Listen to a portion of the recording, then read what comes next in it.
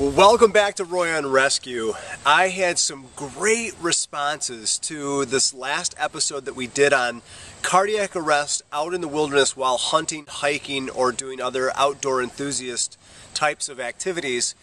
And a couple of the questions I wanted to address right away, and I was going to just simply email back, and then I thought, you know what, I think a lot of people might have the same question, so why don't I just do a continuation of that episode and answer a couple of these questions. So the first one was, okay, so you're out in the wilderness, you begin to have chest pains. Is there anything that you could do medicine-wise to help the victim as well? And yes, absolutely. In fact, unless they don't know they have a heart problem and it comes on suddenly, they probably have already been prescribed a couple different medications. One being nitroglycerin tabs, which are taken under the tongue. We call that sublingual nitro. It creates this vasodilation effect, which is exactly what we're trying to do. You know, when you've got a blockage of plaque and it's blocking, and then you get a piece of clot or plaque in that last little margin that's not occluded, the vasodilation from the nitroglycerin opens up the vessel, and even though the plaque and the buildup doesn't move, the vessel expands, and that's what allows the recirculation of blood to flow and hopefully relieve some of that infarction or some of those early signs of the starvation of those muscle cells. So they could take their nitroglycerin as prescribed by the physician to see if they can relieve that problem. If, number two, they have baby aspirin, chances are they probably take one every day already.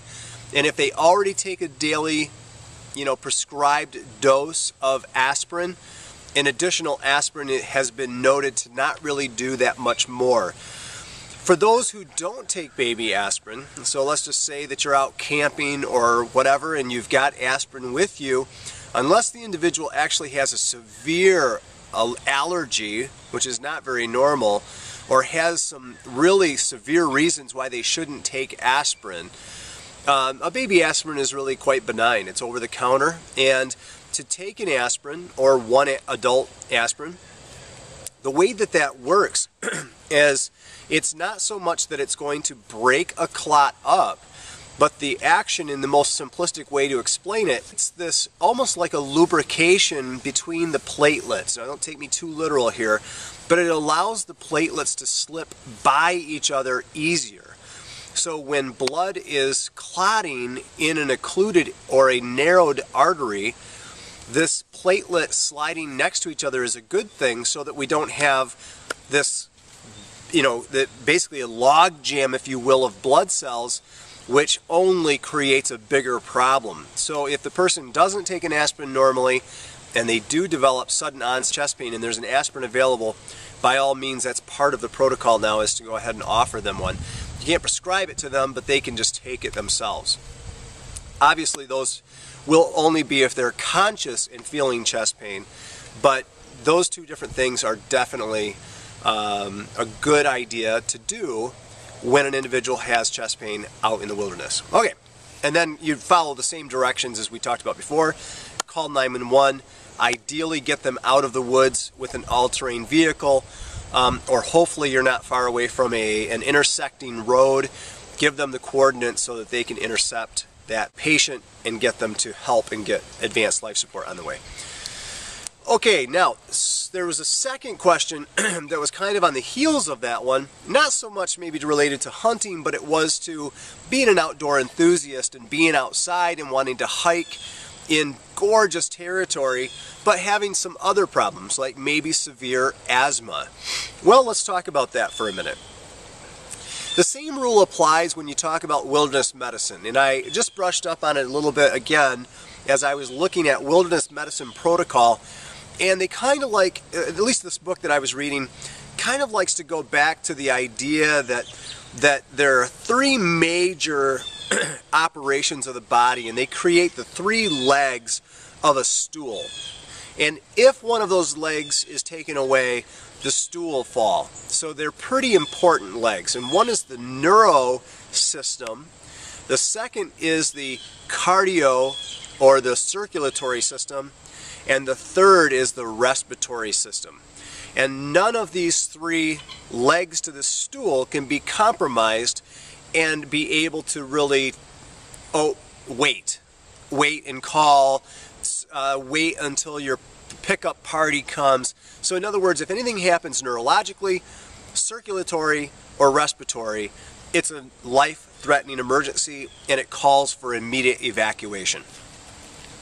If an individual has severe asthma, I guess I would go into saying, is it controlled before you go out? In other words, are you really kind of laboring? Are you taking your nebulizer treatments because you have a lot of inflammation? You're already, kind of struggling, having to use your rescue inhaler from time to time more than usual.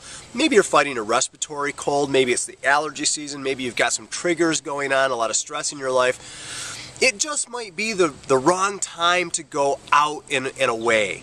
It might be better to wait until we can get that inflammation down. Maybe it's after a prednisone round. Maybe it's after you've been able to shrink those inflamed bronchioles and alveoli.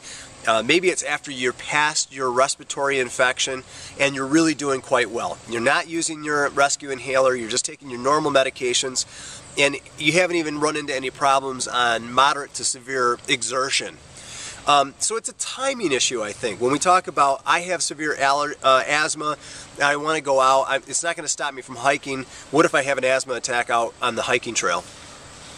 There's still some room for prevention, and that's what I would probably use, is do I already have sensitivities? Do I already have inflammation? Am I already struggling? If so, postpone the hike, wait until we get into a better place and it's more controlled, and then maybe we go out. Now, if we are already controlled and it's just a situation where you have flash asthma attacks and you've got to have your rescue inhaler, well, make sure you've got your rescue inhaler and your spacer, because that's probably about all you're going to have to try to get you back out of the wilderness before you can get to an ambulance.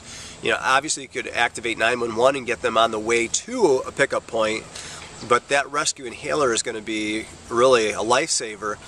Hopefully we don't have a lot of resistance. Hopefully it's not going to be one of these asthma attacks that really clamps down and we can't even get enough of the albuterol in to actually open up the airways. That's always a risk, and I think we can still adopt that same concept to asthmatics as we can to cardiac patients. We must understand there's this element of risk whenever we have this chronic problem and we go out into the wilderness away from immediate response. Actually, I'll even take it one step further.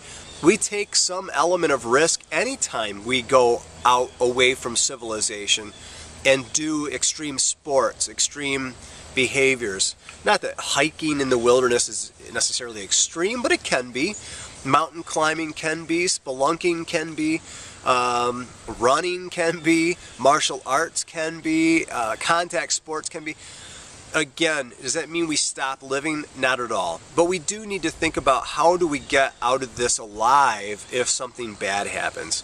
And I think in this situation, it's just going to be really vital to plan ahead, have the medications with us, and if we think we're at risk more than usual, postpone the trip until we're feeling better. I hope this helps. From Roy on Rescue, have a great day. Bye-bye.